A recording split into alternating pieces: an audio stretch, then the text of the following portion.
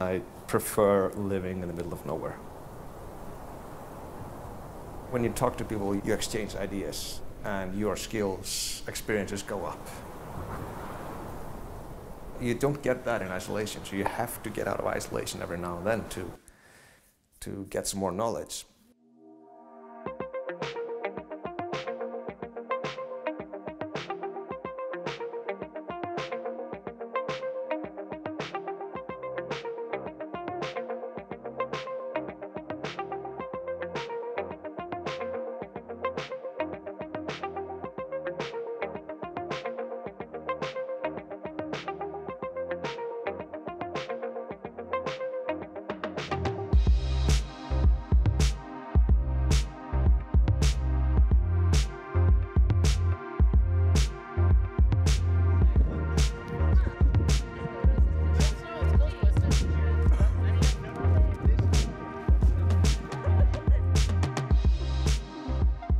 Okay, so my name is Jóhannes Gunnar Þorsteinsson. I started in game development probably back in 2002-ish or 2000, I guess, with modding in the modding community of the Marathon trilogy made by Bungie. But this sort of faded out during elementary school because I thought, impossible to work with games. I mean, there's no game developers or game development companies in this area. It's an area of 1,200 people. So it's just, fishing community and mostly farming community and that kind of stuff, and some factories and so on, but that's about it. My friends were going to become electricians, carpenters, and the practical stuff. So I sort of gave up on the dream of making games. And it wasn't until about the age of maybe 18 when I saw a lecture or a presentation about game development university in Sweden, the University of Skövde. There I realized, wait a minute, I can actually study this, because this was not possible in Iceland. There's no universities, or at least back then, that provided that kind of stuff. So I, studied sound and then self-taught myself programming. I also, before studying game development, I studied art. So I got a little bit of everything. After I came back from Sweden, I realized that, I didn't know any game developers in Iceland, and I was getting a slight withdrawals, I guess, from, socializing with game developers, because I, had been socializing for several years in Sweden, and then suddenly went here and was cold turkey regarding that kind of interaction with people. We need some kind of a community, because people are just sitting in their basements and doing games alone. So me and a couple of other people started what we called Leikjasamsudan, and they managed to set up game jams and events, and they have monthly meetups in Reykjavik and so on. So then finally we had the possibility, and I had the possibility, to meet the other game developers and talk to them and make connections. And then they sort of created their own identity, which is now Game Makers Iceland.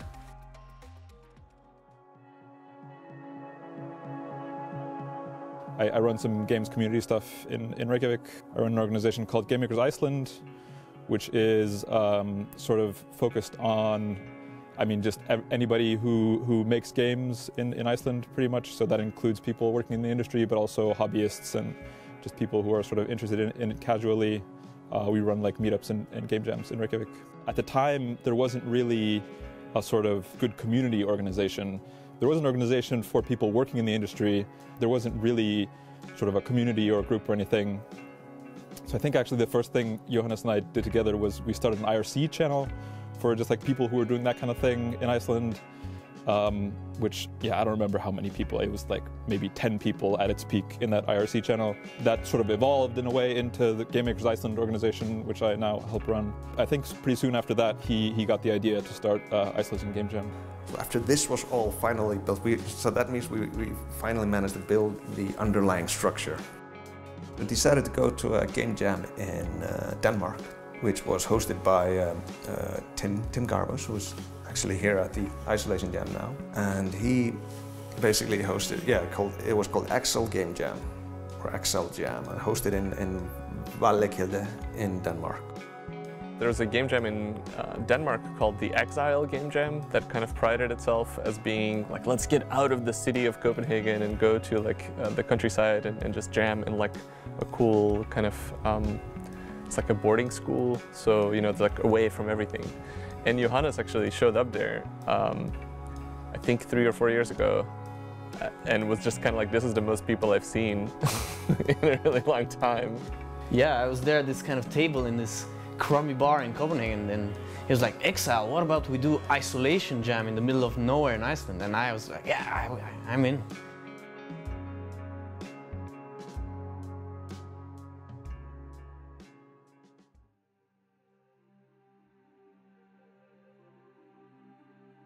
I remember jokingly telling them, like, you know, I think I could do more isolation than this. And they said, like, go for it, do it. And just a couple of months later, we had the first Isolation Jam in 2014. It sold out in a couple of minutes, I think. Not hard though, because I had like 5 or 10 tickets. I think sort of the maximum capacity that I did was like 10 or 13. And then I hoped that people would sort of cancel, so it wouldn't be too crowded. This sort of sparked the idea, and it also showed me that it can be done, easily be done, because I thought like, okay, if I scale it down to like 5 to 10 people, I get the isolation and I get it so that I can handle it. 8 people in here with just loads of desks, and we somehow managed to squeeze in here. Some years it was very, very tight. Isolation Jam will probably not go back to its roots anytime soon, because my farm is now pretty much doesn't have the capacity, because now I have a family and a kid, and the bedrooms have been turned into children-related rooms, nappy changing and so on. We won't get that kind of isolation, but I hope to experiment with different kinds of isolation, and there are plenty of ideas. You know, we have this beautiful venue here that I'm very happy with, and they're really helpful, the people behind this, and you know, making sure that this works for us. And so this is one possibility, but you know, I want to experiment with more places with low overhead to make it also feel less of a commercial establishment, I guess, and more like, yeah, like I said, like more like friends in a cabin.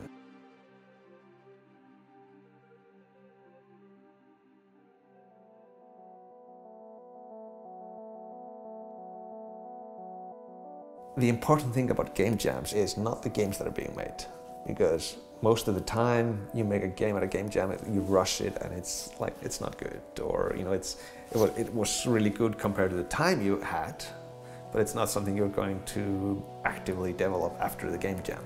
Most game jam games, they just sort of get put into a storage drive and just wait there. But it's more about the ideas that get born, and then along with all the people and how they combine and how they sort of mix throughout the long term. That is the importance of game jams, because you know, I see someone making something and I'm already personally getting a lot of ideas now, like, oh, I should get into that. It's this interaction of ideas and concepts that that's the product of a game jam. It's not the games. Well, there are some games that get made that, like, you know, get big. And someone hits the jackpot, I guess, like finds the correct game design that works. But the main product most of the time is the ideas that get born and then maybe reused 5 years from now, 10 years from now. I think they have an historical thing where there were not that many indie people, not that many people doing experiments.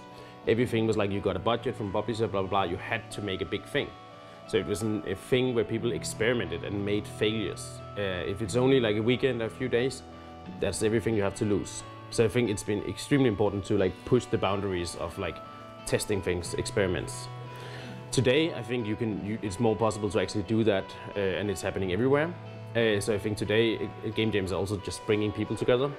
The people I have the studio with, we wouldn't work together if it weren't for game jams. I think working with other game designers in game jams like this, it teaches you a lot about your own skill set, I think, and figuring out like where your skill set fits into a group of people, which is very valuable. The biggest thing is like this scope idea. seeing really like what can you make in a few days, and yeah, that has different consequences when you're working in a team. We're trying to kind of bring together the Icelandic community more, because there's a lot of people making games in Iceland, and not just like, you know, there's people trained in doing audio for video games, doing all sorts of things for video games, but kind of separate in their corners. So right now, what we're also doing here, which I'm really fond of, is kind of networking and talking to. We pulled in one other Icelander, and then of course like linking everybody together. So that's really nice as a side of this game jam to kind of, we pulled in one guy, and he's actually a teacher now in another big program, which means that we pull him in, then he pulls in all of his students, and we're like, yeah. I think the importance of game jams is, I mean, it's a way of experimenting, and it's a way of, I mean, you have to make mistakes. So if you put yourself in a situation or an environment where you make mistakes, that's a good thing, because that's how you learn. I mean, at least that's how I look at it. The only real way of learning is trying something out, and it's probably not going to work. Most of the time it's not. So yeah, this is a nice time of just concentrated failures, like try to fail as much as you possibly can. So it's a nice way of trying out new things that you wouldn't necessarily do at your job, because if it's your job it might maybe not work out. But yeah, here's a nice place where you can just try out different things, fail a lot, and hopefully something will succeed from that.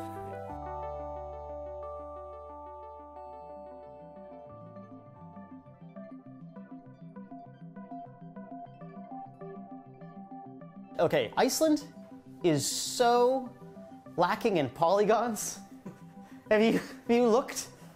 Where there's no trees. We made a joke. One of the other developers was joking about like, oh, where they should worry about adding trees to our landscape. And like, I stare out at this landscape, and there's like nothing here. It's like there's a poly budget for the country, and it's all been used up. Iceland's great. It's my second time being here. My first time I was like 20 years old and had no money and didn't do anything. And this time I'm doing the whole ring road after this jam. So like I'm meeting up with a buddy, we're hopping in a car. It's gonna be great. I love the isolation aspect. I went on a hike before I came to this jam and saw like one other person on my entire hike, and that was exactly how I want it. Iceland is a cool place. Interesting because there's no trees at all, and I'm used to that there's trees everywhere, because I come from Finland and there's forest and trees almost everywhere. Yeah, I really enjoy the scenery because it looks like it's from outer space or some alien planet when you go to some parts of the country. No, I mean, what I like the most here is nature. Like, it's so nice to be so in close contact with nature, so I hope people appreciate that. I hope also they treat nature with the respect it's due. So yeah, I think, because I've been living abroad quite a lot, and coming back home, yeah, the biggest thing was just being again close to nature, and yeah, enjoying the quietness of this place as well. That's something I hope people are like really appreciating, because most people here, I think, live in cities, so you never hear the sound of kind of silence, you know? And that's really like, every time I'm on the countryside, I'm like, oh yes, like, and you just hear the bird go like, do do do do do do do. Like, yes, this is great. Yeah, for the people who are visiting and maybe coming here for the first time, Iceland has a lot of things to offer. For one, we have a lot of nothingness. We have a lot of peace and quiet. Like, wherever you are in Iceland, you're always just 15 minutes away from nature. You can always just go out and just be in like unspoiled nature. I think that's a really interesting thing, probably for some people who've only grown up in cities or bigger places. I think that's a really, really big thing, and maybe also just a different way of doing things. I mean, yeah, Iceland has been kind of isolated for a very long time, so maybe we're quite strange with some of the things we do. So it's always cool to get a new perspective of how people live and how they operate and what they do. So yeah, I really hope some of the people who are come here see maybe like a place that they want to visit again, and maybe again and again, and I don't know, maybe somebody will end up living here because of this jam. Yeah, I think Iceland has a lot to offer people interested in games. I think the games industry isn't huge here. The like output of games isn't huge, but that's changing. You know, Iceland is a unique place in a lot of ways, and I think that makes our cultural exports, unique. I think it makes our music and our film unique. And I think Icelandic games have like enormous potential to be unique and as influential as cultural exports as Icelandic music and film have been. Definitely time flows different here. I'm way more productive. I think my phone is charged for longer. Don't have to charge it that often, at least it seems to me that way. And things are just slow and kind of really nice. And there's something very profound in just standing in the landscape and looking at the sky and seeing the weather change. Yeah. I don't know, I've been here so many times, it feels very different than the first times I've come here, but every time I think the common thing is for sure the openness, the relation to the sky somehow, also the buildings and the architecture and the environments all sort of point upwards and you just end up looking up. I mean, now we've had 4 days of just sun. That also kind of prompts you to like, wow, it's actually this big sky. Because there's not much clutter, there's no trees. And also just feels really inspiring somehow to experience a different thing, like you can't see it very often. And I think that the game jam is a really good opportunity for that, because you can pour all that inspiration into something, and then maybe it spawns into something else, or continues into a life of its own, maybe, or I don't know.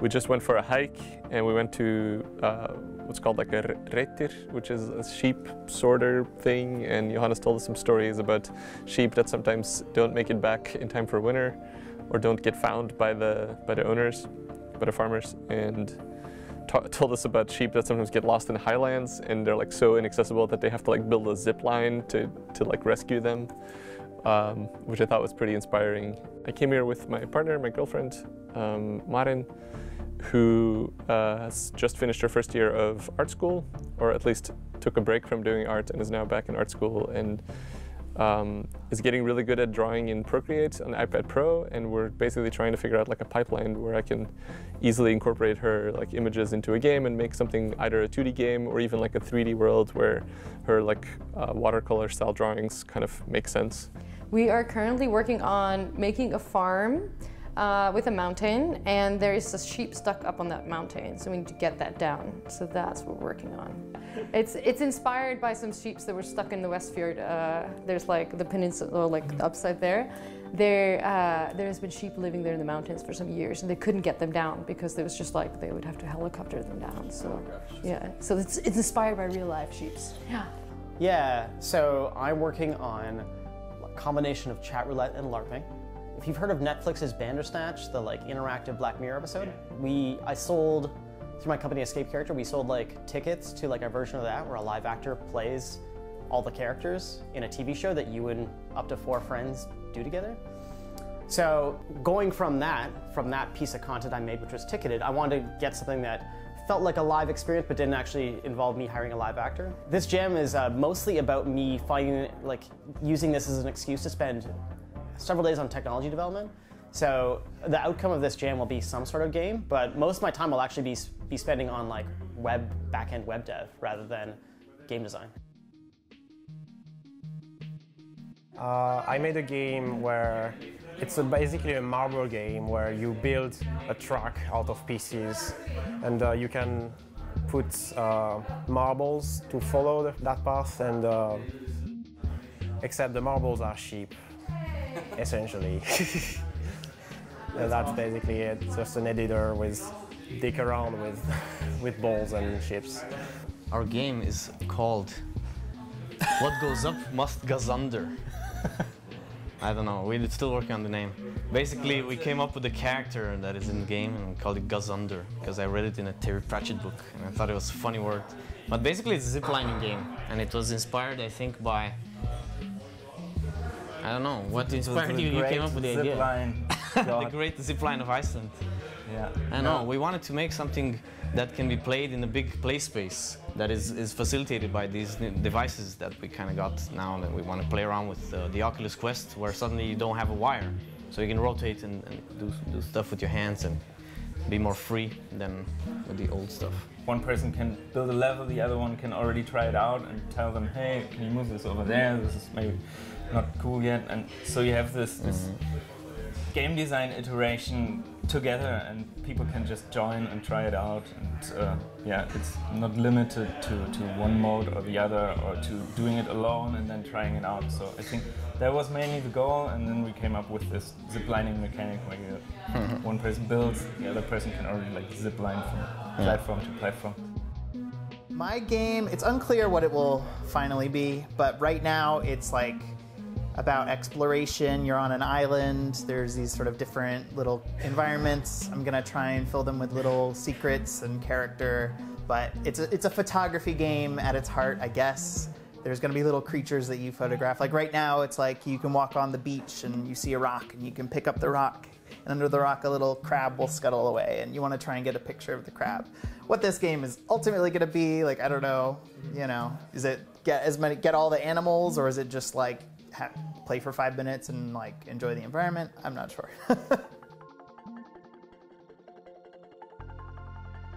So for the Jam, we made a Game Boy game for original brick Game Boy with all the glory 4 shades of green.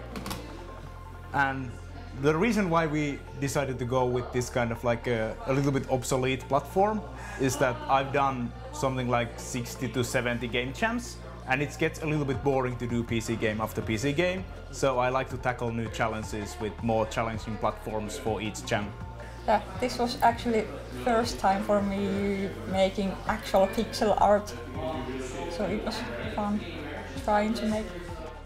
I'm trying to make a sheep herding game, kind of. So the main idea is you're in that. So we went to that pen, right? So I just imagining like it filled with sheep, and then what it would be like if you were standing in the middle of that and trying to actually find like a particular sheep.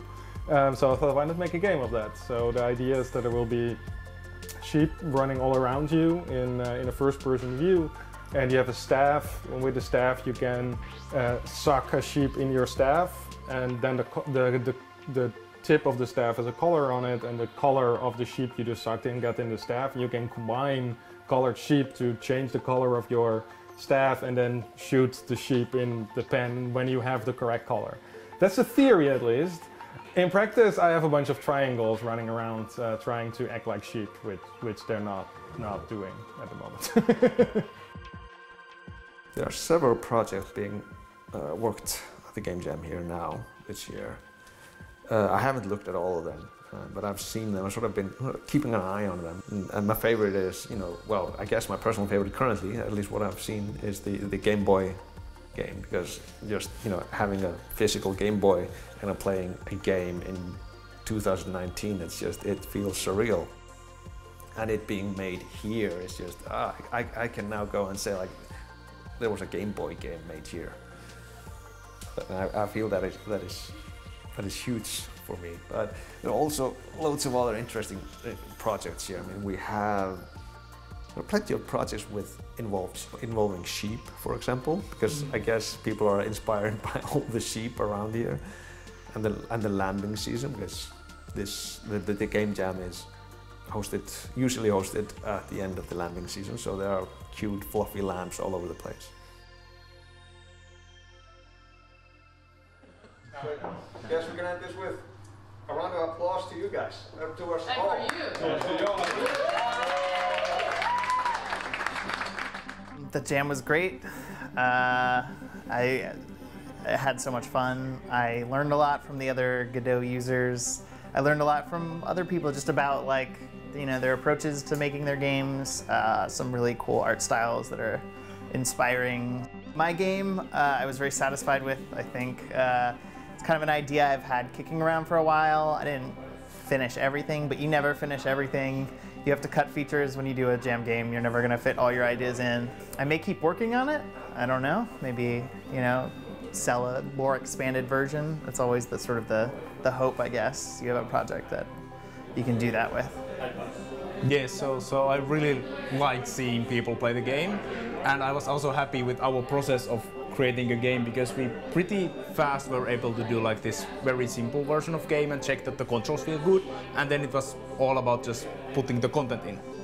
And what really surprised me that we were able to schedule the development of the game in a way that we had to do no crunching at all, which is very rare with game jams. When you have a really limited time, you usually need to spend a little bit of your night's sleep to make the game, but it wasn't in this jam the case. We focused on this multiplayer thing because we wanted to figure it out. It was the first time we did it with this plugin that we used, so it was nice to do it together and talk about how it works and get an understanding. And while doing this little project, I think we made a bunch of code and tools that we now can also pull out and use in other projects or in our main projects that we work on. So I think it was like also some kind of education and building a little tool set to use for other stuff. At a jam like this, where you work for 2 days on a product and then you show it already, it's a good opportunity to explore the things that you wouldn't go for in a commercial production or somewhere where you have to realize something. And this prompted me, and I learned from this to incorporate this in my normal work, because this is how you come up with good ideas, to explore the boundaries, to explore the craziness. Like, I hope that someone here will think like, oh yeah, you can make games in middle of nowhere Iceland or any other remote place. Because many game developers, they dislike the city. They want to be, you know, slightly more isolated. Maybe not this isolated, but slightly more isolated at least. But they think it's not possible. They think you need to be in the hub, like in the Silicon Valley or Skövde in Sweden, or Stockholm or Gothenburg and so on, or Reykjavik in this case. But I hope that my plan with this for the long term is just to make them see that you can do it here, and then maybe we will have less of a brain drain from this area, because all the programmers, they're just moving to Reykjavik or out of the country. You have all these people sort of sitting together and they start talking. And they're from different parts of the world. In, you know, Iceland, we have Russia, America, Canada, Romania, Denmark, Finland, and the list goes on. So you have different ideas, different upbringing. It's like a stew of game developers, like mixing together their ideas and experiences. And it just brings up some really interesting results. That's essentially what I'm doing here, like game developer development. I don't have much time to make games here. I try to, but I'm usually sort of course, taking care of all this stuff here. And when I see people sitting down on a sofa, especially people that were not sitting and chatting earlier, and I see that they're connecting and exchanging ideas, that's a success for me. To me, like, yes, I had a part in enabling that. I provided the structure around it, the framework. And so that's my focus, I guess. And so I can say that I have like a tiny % of each game made. Like, you know, I developed the framework for the social interaction. That's just what I really enjoyed, like enabling people to help each other.